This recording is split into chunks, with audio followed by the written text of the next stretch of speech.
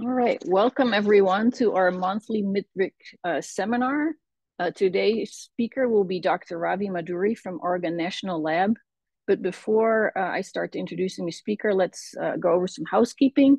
After the presentation, there will be a live question and answer session. So please feel free to, during the presentation, type your questions into the Q&A box, and then Ravi will get to them after his presentation. So Dr. Ravi Madduri is a computer scientist working in the intersection of high-performance computing and AI and biomedicine. His research interests are in building sustainable, scalable services for science, reproducible research, large-scale data management, analysis using high-performance computing and AI.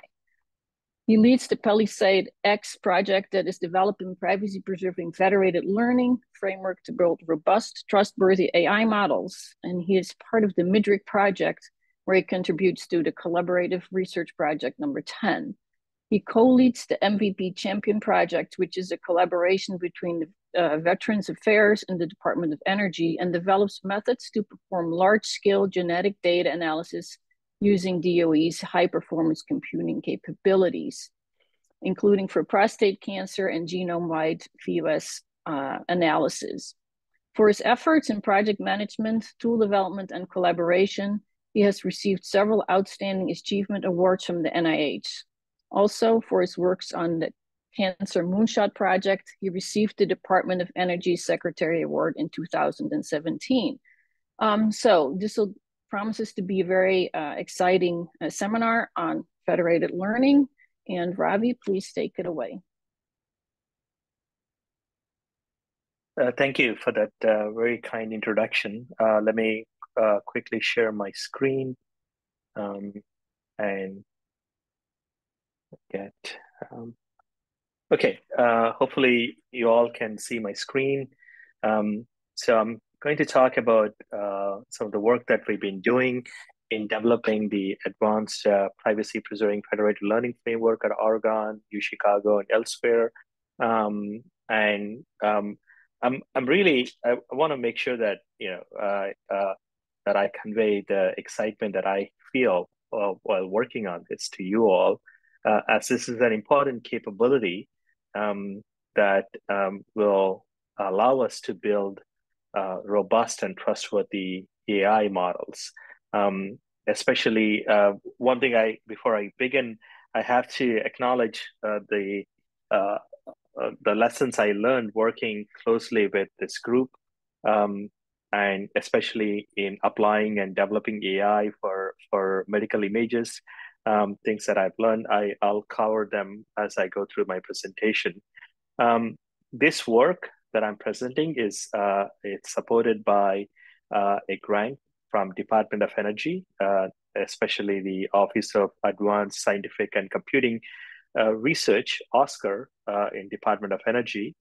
And participants in this work were also funded by MIDRC under the contract. As with a lot of great work, this is the outline I'm going to use to present this capability that we've been developing. First and foremost, I'll show you the team that is behind this work and the motivation for why we started working on federated learning and why privacy preserving is an important aspect of this work. And talk about the capabilities that we developed as part of this project and in collaboration with the MIDRC community. Mostly I'll talk about the architecture decisions that we've taken to ensure that the different modules of our software could be interchanged or so new capabilities can be added. So mostly I'll emphasize the composability and the extensibility of the framework and the APIs that we built while creating these capabilities. I'll present a few slides on applying this capability to biomedical applications. We have other domains where we also work in, where we apply federated learning. But my emphasis and my focus is applying federated learning for developing robust and trustworthy AI models in biomedicine. So I'm going to talk a bit about some of the applications that we developed, and I'll end with kind of talking about why federated learning is important, especially in the context of MIDRC, and also in the context of what would it take to build a secure federated medical image data platform that leverages some of the capabilities that we are developing on the MIDRC platform, especially the Gen 3 Data Commons framework, so that we can kind of emphasize or outline the key components, the key technical components that could be leveraged to build a powerful data platform that would allow researchers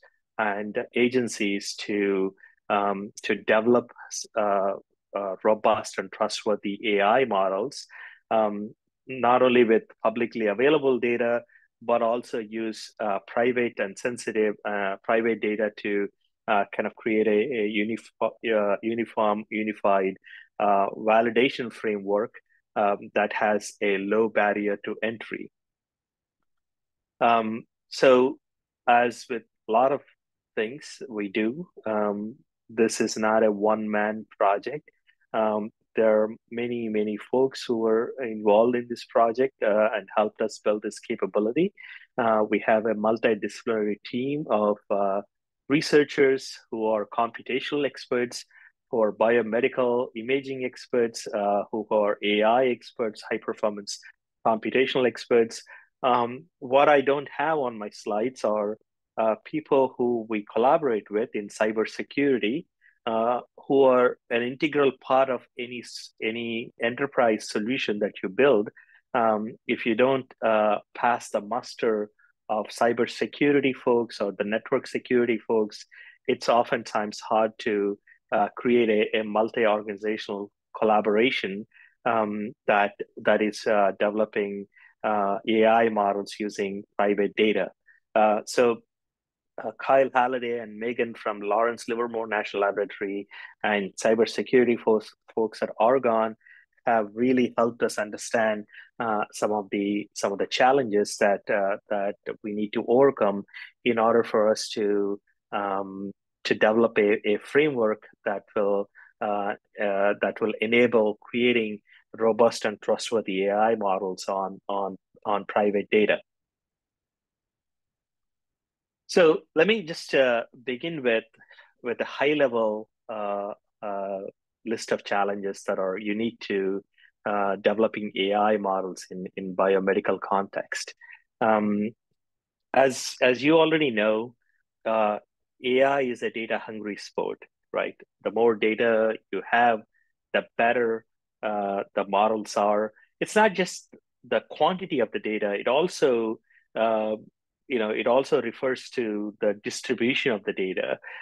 You really want to have data that kind of covers the spectrum or the kind of the domain in which you're training the AI models. And this concept gets a little trickier when you talk about transfer learning and other advanced AI concepts. But at a high level, the more data you have, the better performing your models are. In the most general sense, but also AI is a garbage in, garbage out mechanism. So if you have really data that only covers a tiny spectrum of your domain, chances are it won't work well in a situation where the distribution of data is different from the data that you're training your model on. As you already all know, data in biomedicine, a significant amount of data in biomedicine is private and sensitive and comes in different modalities and with different distributions, where makes biomedicine one of the most interesting spaces in which AI could actually make a difference. Also in biomedicine, you'll hear an alphabet soup of requirements from a compliance perspective, which go from FISMA, covered entities, HIPAA, DUAs, IRBs. All in all, I mean, these are all important guardrails that are set up so that the research we do, the research that gets performed, is fair, trustworthy, and has a very little bias in the research. So what that does is the kind of the non-technical policy challenges of the data availability uh, lends itself to models that get created in this space to be a bit underspecified and overfitted to the data that is available. So these challenges, these kind of policy challenges, often result in making more or less data available to building these AI models for biomedicine, and it also leads to this phenomenon that is very common for statisticians, but not very well appreciated for practitioners of AI, is this data set shift. Essentially, it's a well-known phenomenon. If you're using if you're trying to adopt AI to a real-world situation, where the distribution of the data doesn't look like the distribution of the data that was used in training, models often underperform. And a couple of examples that come to my mind. One is this sepsis prediction tool. Excuse me, sepsis prediction tool that is included in the EPIC and other electronic health record systems that didn't really perform well at the onset of COVID because this model hasn't been updated to take into account some of the emerging trends, emerging symptomatology for patients that suffer from COVID, and they kind of overlap with how sepsis is originated. And as you all already know, sepsis is a serious problem, and it requires a physician to pay attention to it within 24 hours of its development. So needless to say, this model underperforming or not getting the latest and greatest symptomatology training is a problematic situation. The other example that I don't have a slide for, maybe I should probably think about making a slide for this also, is this. So one of the landmark papers that showcase the utility of AI in biomedicine is the paper from Google that used retina images to predict diabetes retinopathy, and the models have gotten very, very accurate, and it resulted in a Nature paper. But subsequently, this was done a few years ago. Subsequently, they took the model that is created in the US and tried to use it in Southeast Asia, in Vietnam and India, and the model performance hasn't been great, mostly because of various things. Data that the model is trained on looked a lot different from the data that the model is being used on. So as this kind of motivates for the situation kind of motivates for two things. One is you want to make sure that the models you're creating, that you're training, can see or be trained on data distributions that many different types of data distributions, and also you want to make sure that the models are continuously updated. They're not static entities, so they need to be updated. So it also makes a case for model governance and model refresh, for lack of a better word. So one solution that we thought would work, and it has shown some promise, is using federated learning to build these models. The solution is essentially tries to address the first part of the problem that I talked about, which is enabling the model to be able to train on multiple data sets or data sets in multiple locations. Because federated learning is effective because in biomedicine, as I mentioned before, data is often siloed and private. So we want to sort of use a paradigm where we don't collect all the data in one central location. We send models to where data is instead of trying to get data where the models could be trained on. So the basic idea in federated learning is pretty simple. It's essentially using machine learning without centrally storing trained data. There's no direct data sharing or storing. There's a central server so there are many varieties of federated learning, and in this talk, I'm going to talk about synchronous federated learning, where there's a server that is centrally located, and it is transferring or sending models to a client or a user location, and essentially learning a global model by aggregating the weights that each site is generating from the local training. So essentially, federated learning is where you train locally, you share gradients to a centralized location. The central location aggregates the model weights across all of the clients, creates a global shared model, and sends it back to the sites. So there are two settings in which federated learning is often used. One is a cross-device federated learning, which is essentially what is driving your phones to auto-complete your text messages for you. So when you type a text message to somebody on your phone, it is predicting the next word by federated learning. A model is learning on your device to predict the next word in your text message.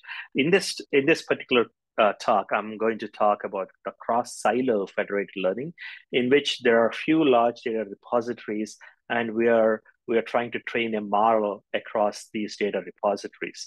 For example, MIDRC could be one of the large data repositories. There could be other repositories in other countries where you want to train a model using data across all of these data repositories. So the challenge here is in the case of federated learning is that how do you aggregate weights? How do you kind of give preference to some sites? So there are a lot of computational challenges, a lot of algorithmic challenges that we ended up looking into and made good progress on developing solutions for these challenges. As I mentioned before, the data in biomedicine is often private, and regular federated learning might not work for all the data modalities that we see in biology and biomedicine. So you really want to add privacy preserving techniques to this federated learning. So we experimented with a few. There are privacy preserving federated learning. There are some techniques in preserving privacy. Homomorphic encryption is one of them. Secure multi-party computation is one of them, and differential privacy is another one. So we evaluated all of these approaches to preserve privacy when you're doing federated learning. And secure multi-party computation is prohibitively computationally expensive. Homomorphic encryption didn't work in all the use cases we had. Differential privacy does provide a nice balance between computational expensiveness to the application of biomedical data sets. So we ended up leveraging privacy preserving techniques from differential privacy perspective where we kind of use a randomized function to add noise to the gradients and use these gradients to create a global model. So we ended up creating a software toolkit called Advanced Privacy Preserving Federated Learning Framework, because we are really bad at naming things. We literally took what we're doing and added an advance to it, called it AFL. So the idea here is that you have a central server, and the server uses an initial model, sends it to all the clients in the federation. So you create a federation, you have a global model, a pre-trained model, and you essentially send the model to all the local clients. These clients could be running different computational infrastructure. So we enabled our capabilities so that it can work with different heterogeneous computing capabilities, so that you don't have to write code on how to train on different computational elements. And it aggregates the weights for every epoch. The server receives an updated model from all the clients, aggregates the weights, sends the model back to each client, and then it continues until the model converges. So it's a rather simple distributed computing / distributed learning capability, with an added twist that all of these weights are use differential privacy and are private in nature. So they prevent model inversion attacks, where a malevolent server or a client can reconstruct sensitive data from model gradients. Because we use privacy preserving algorithms, this is not possible for a malevolent user. So we implemented AFL with a very the framework with a very deliberate design, where all the components are pluggable. We have a very flexible architecture that allows you to add different training algorithms, different privacy preserving schemes. We support different communication protocols that allow you to set up federations within an organization, across different organizations, so that you can. So within an organization, for example, if you have a supercomputer, which we do at Argonne and in Department of Energy, we use MPI, which is an efficient communication, and that allows us to do federated learning across multiple supercomputers in a much robust and an efficient manner.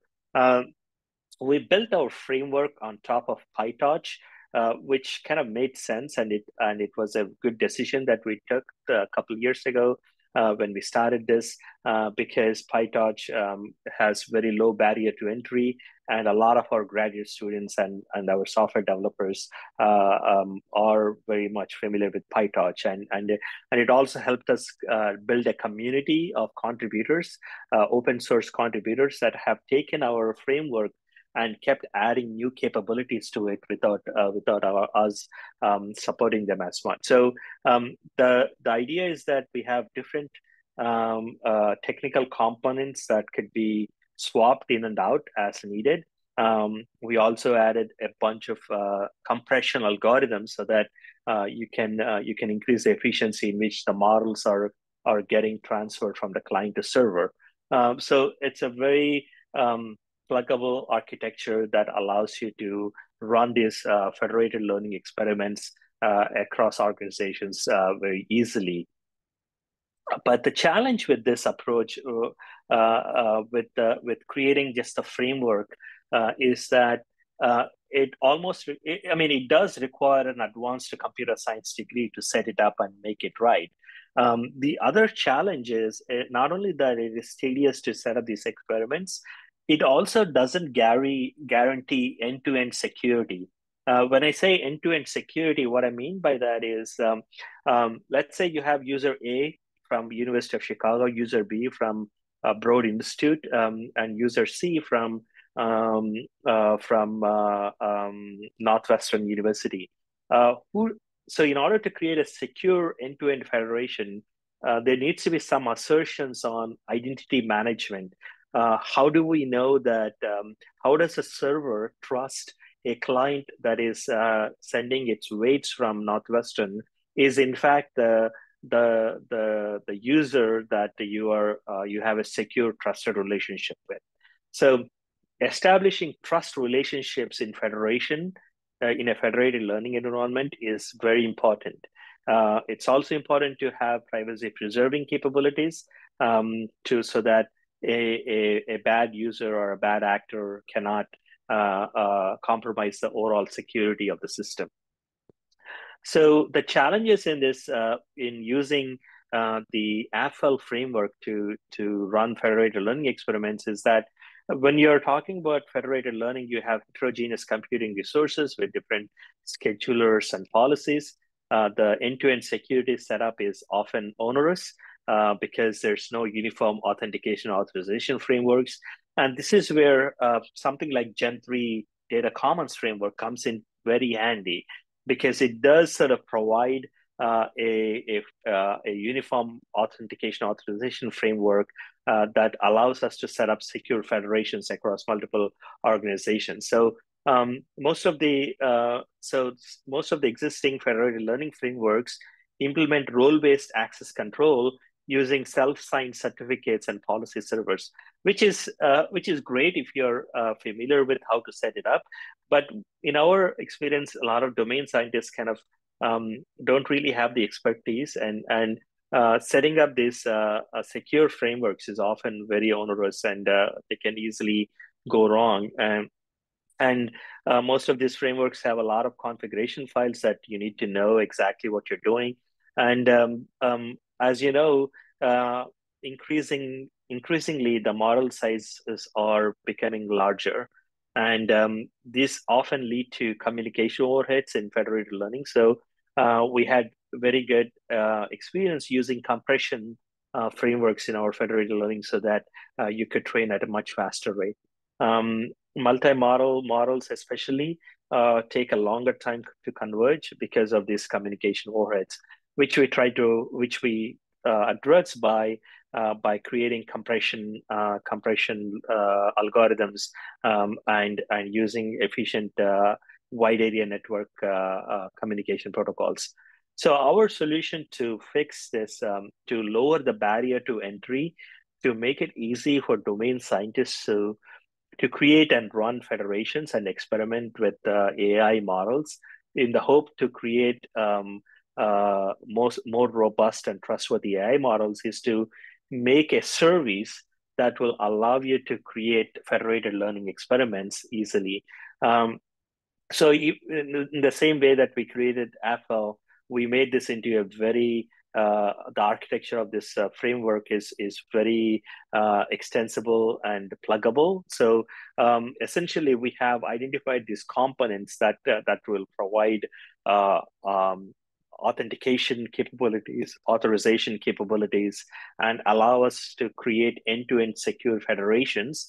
And this website allows you to design design different experiments with different participants in the federation, and be able to visualize the results, be able to run experiments, visualize results from in terms of model performance, and using TensorBoard to see how your model is performing when you're training it on multiple data sets across multiple organizations. So one of the important advantages that we have with this capability is that we can plug into any security provider that conforms to a web standard called OpenID and OAuth 2. So, like for example, if you're at Northwestern or University of Chicago, we use something called Okta or Joule. So we can easily plug into those frameworks to create an identity and access management capability that allows you to set up secure federations, not only within organizations, but also across multiple organizations. So the key capabilities for this framework are it's very simple to use, and user experiences makes it easy to understand the hyperparameters that you can set. We implemented a lot of FAIR ideas into in building. So essentially, all the models have unique identifiers. We have a database that where we store all the metadata about the experiments, and allows you to rerun them to see if you're getting the same results. We added a lot of visualizations to see data distributions across multiple sites. Because we use end-to-end strong identity and access management, it allows you to set up secure federations that cross organizational boundaries.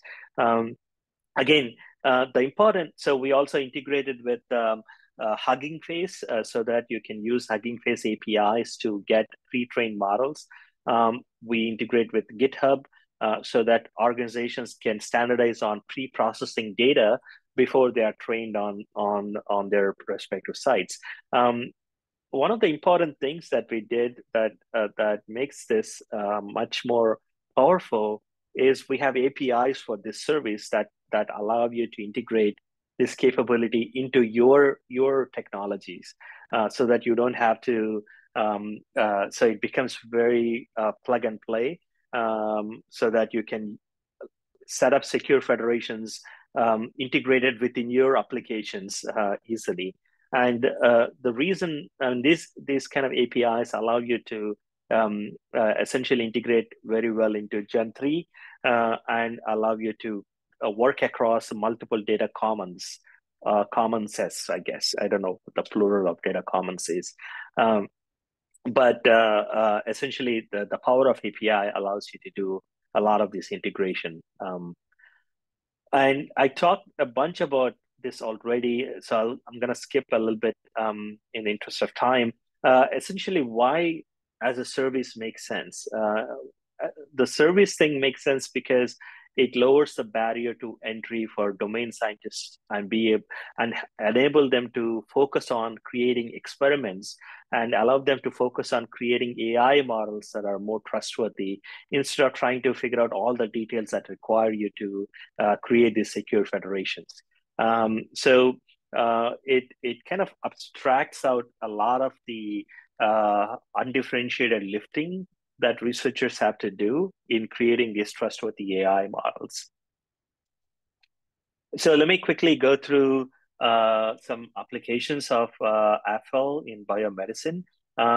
As is common, detection of COVID has become the hello world of AI models in biomedicine. So we work with MIDRC and researchers from MIDRC and elsewhere on using federated learning to detect COVID-19 from chest X-rays. We also have another experiment where we try to predict the age of patients from ECG and use those predicted ages for predicting risk for a cardiovascular event. So in our collaboration, in applying AFL to using chest X-rays for predicting COVID-19, our experiments have included 3 sites. We developed a model using publicly available data, and then use these 3 sites to fine-tune that model and learn from data across these 3 sites, where the goal is to predict the COVID-19 from these chest X-rays. And we also use this use case to demonstrate the privacy preservation aspects. Especially when you use stronger privacy, it becomes impossible for anybody to regenerate or recreate training data. So we were able to demonstrate the strong privacy and effects of strong privacy budget on this use case. And also we were able to demonstrate that when we use federated learning, the models that are trained became more robust to data shift. And also the accuracy of the models increased, and the robustness increased when we used federated learning to train these models. The second use case is ECG one, where again the basic idea here is that chronological age can be a poor predictor of lifetime CVD risk, especially for younger people. So we try to predict age from ECGs and use that age for calculating risk for a cardiovascular event.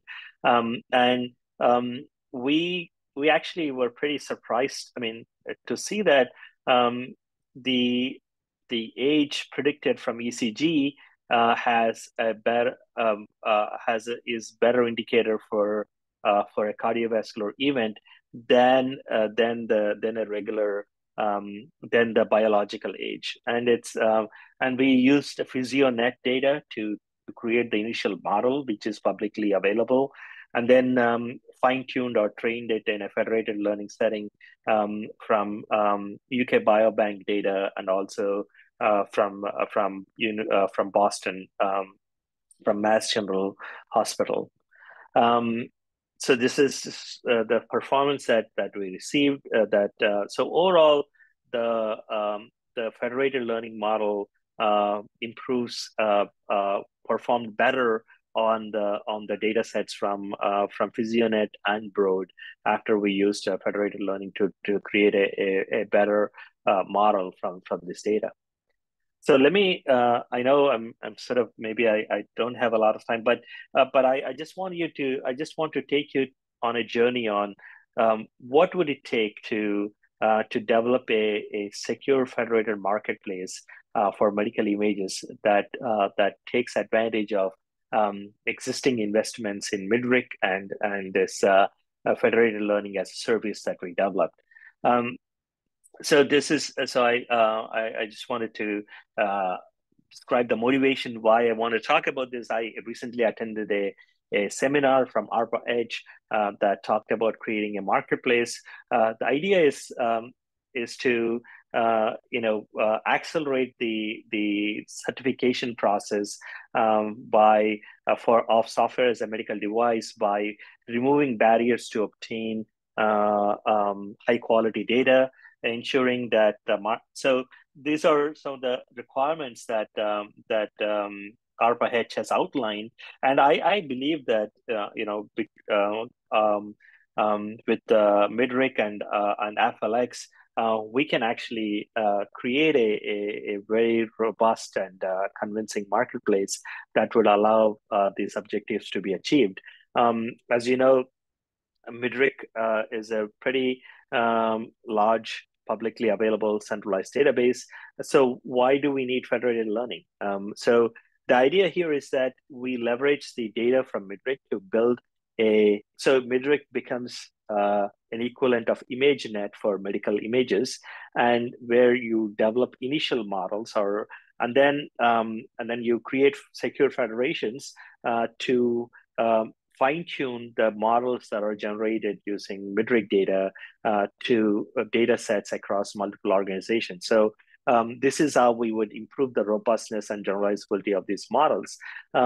So by utilizing the federated learning, you can measure the generalizability and the robustness of this model across different data set, different organizations. We can also use federated learning to measure the quality of data just by using the model performance as a proxy for the quality of data. It will also help us identify any outliers.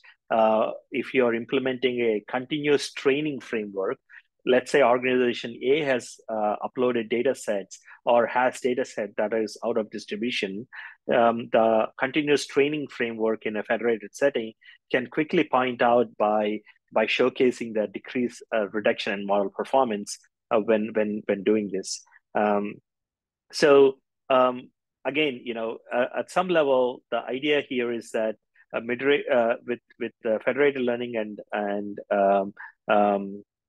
MIDRC, we can reason why a model that is just trained on MIDRC data doesn't perform as well as it did on MIDRC validation data on a organizational data. So it allows us to kind of understand how the distribution or difference in data distribution is affecting overall model performance in a visual and easy to use way. So again, this is something I talked about already. It essentially makes the case that MIDRC be viewed as ImageNet for medical imaging data, and then federated learning is essentially the framework that you would use to fine-tune or create more robust models. And we can also use MIDRC to solve a lot of interesting computational problems in federated learning, allow us to essentially create better algorithms for different federation strategies that allow the overall accuracy of the models. So I put some resources on where you can go and use these services and use the software framework. We had a preprint, and now it's public. Now it's published in a size special issue on converged computing. We also innovated in novel aggregation strategies in federation, and that paper got accepted at ICLR. We're quite excited about it.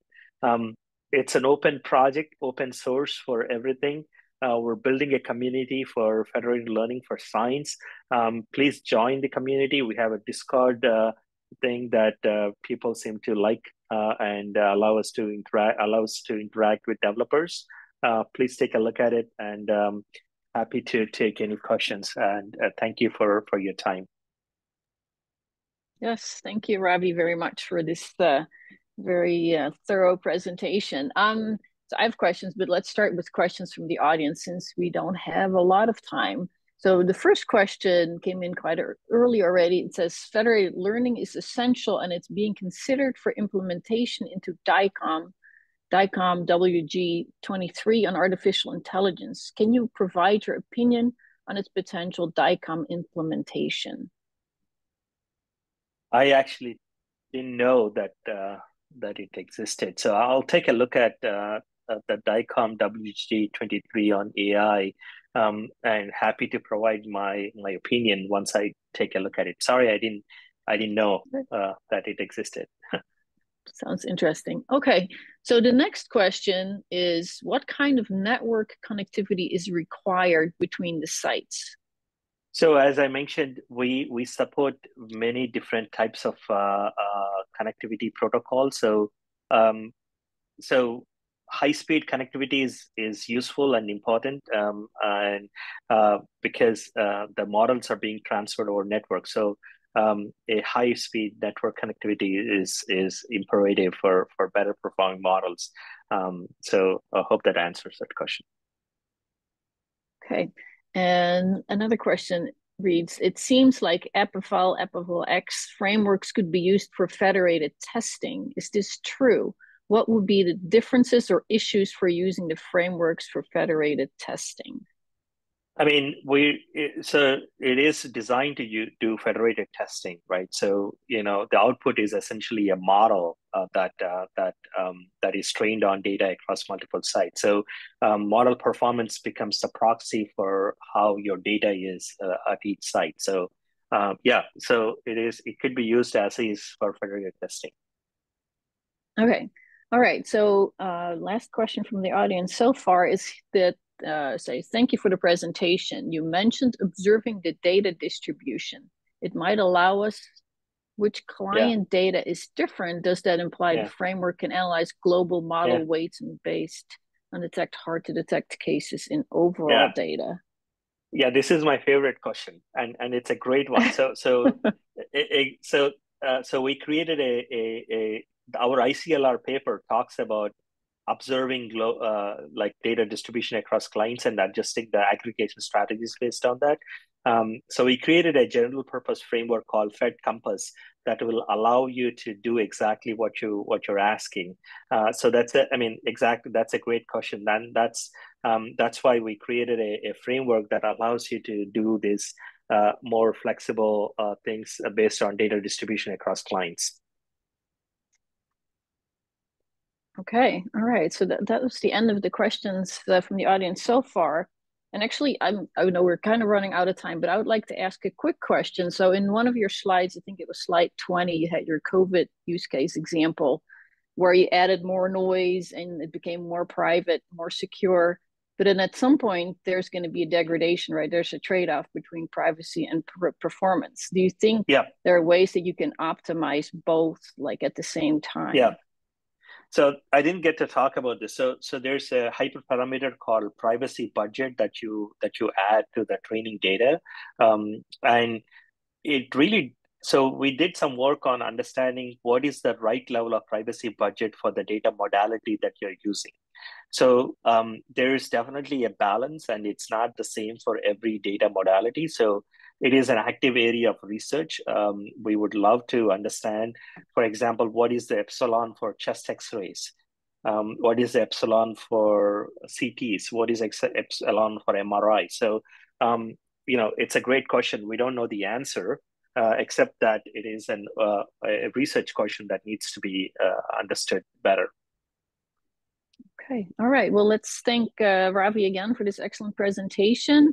And I'd like to remind the audience that we have these seminars every third Tuesday of the month. So please join us again next month.